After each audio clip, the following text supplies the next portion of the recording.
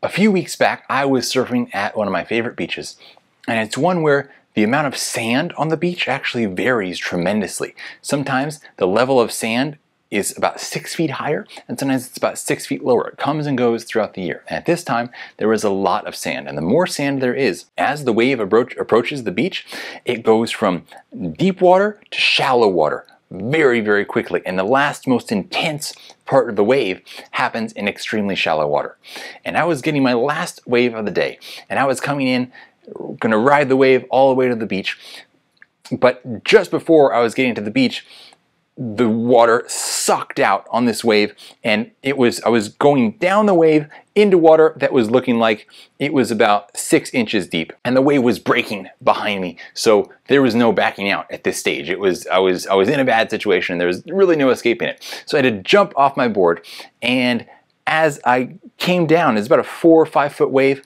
As I landed in this very shallow water, I landed on my heel into the sand hard. Like, you think, oh, it's just sand, it's not rock, it's not cement. But sand, when it's wet and compacted, the bottom of the ocean, is as hard as it gets. And I hit it hard, and it shocked my ankle, and it was really hurting for about 30 seconds, 45 seconds. I was a bit concerned, but by the time I got to the beach, it was fine. I was able to walk up on the sand and watch my friends come in and get their last waves, and it wasn't bothering me. Walked back up to the car, drove home, got gas on the way home. Everything was cool. And then I got home and started working on the computer, and over the next 30 minutes or so, the pain came back big time. This was seriously painful, and I could not ignore it. And I was thinking, geez, like, I've maybe really done some damage to myself here. Am I gonna have to be on crutches and some kind of ankle brace, keeping my weight off it? It's my right foot. Am I gonna have to drive with my left foot if I wanna get around? What's gonna happen here? But instead of freaking out too much, I first tried to elevate it. That did about nothing. And then decided to take more serious action. So I took a teaspoon of Eucommia. That was fantastic. This is an herb, a tree bark that is traditionally used for strength and integrity of muscles and tendons and ligaments. So I took that in some hot water and continued doing that again every 12 hours. And also took MSM. MSM is a naturally occurring sulfur compound, again very good for strength, integrity, and elasticity of muscles, tendons, and ligaments, and all soft tissue throughout the body, great for the liver, so many other things. We have a whole video going all in depth about that, which you can check out on our YouTube channel. You can just search on YouTube, Addictive Wellness, MSM, and that will come up. And then I put DMSO cream on it. DMSO is another sulfur compound. It's like sort of a liquid cousin of MSM, you could say, that helps with these same things. And so if you want to check that out, you can look online or on Amazon for a product called Old Fashioned Peppermint Liniment. And it's some pretty powerful stuff for all kinds of aches and pains and injuries. And so I put that on. And then I went into the infrared sauna. And in the front of my infrared sauna, I have a red light therapy tower, which has red light and near infrared light LEDs. And got it right in front of that. And I think the near infrared here was especially important. And so did that, and I was still at this point, that first night, hopping around the house on my left foot. It was not a pretty sight, and I wasn't sure what was going to happen with this. And as I was doing the near infrared, you could just feel it kind of pulsating.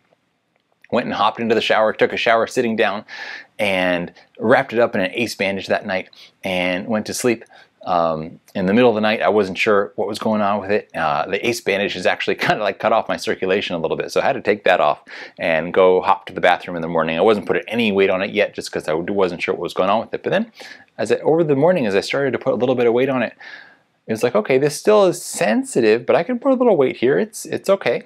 And by the next day, I took that whole next day. I was pretty going easy on it, and doing all these things, taking MSM, Eucommia, DMSO, getting in the red light therapy and the near infrared, which is going to bring a lot of blood flow there to help repair things.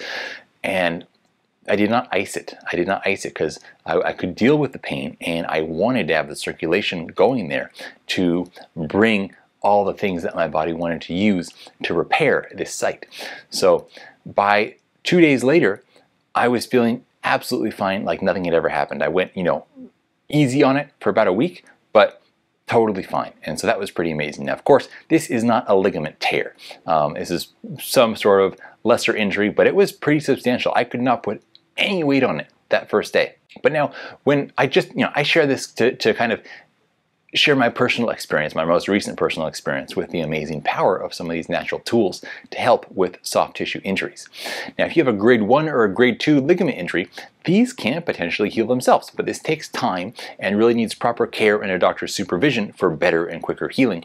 But in addition to that, you may want to bring in some of these other tools that I mentioned here. Now, if you're dealing with a grade 3 injury, this is a complete tear of the ligament, and this definitely is going to require surgical treatment. Now, in addition to what we've mentioned already, a couple other things going further that you might even want to consider. I didn't have to resort to these because I was taken care of pretty quickly. But if you want to go further, you could look at peptide therapy with peptides like BPC 157 that are quite easy to inject into the area and can bring a lot of accelerated healing.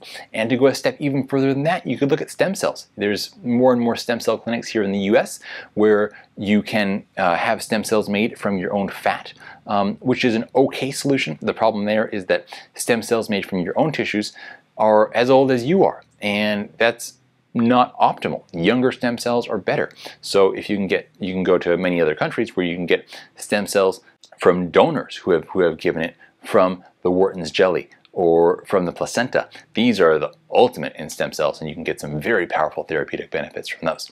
So if you are watching this and you're dealing with a ligament injury, let me know down in the comments what happened and what you're going through, and if you found anything to be helpful so far. Or if you've used any of these things I've mentioned, let me know what your experience has been.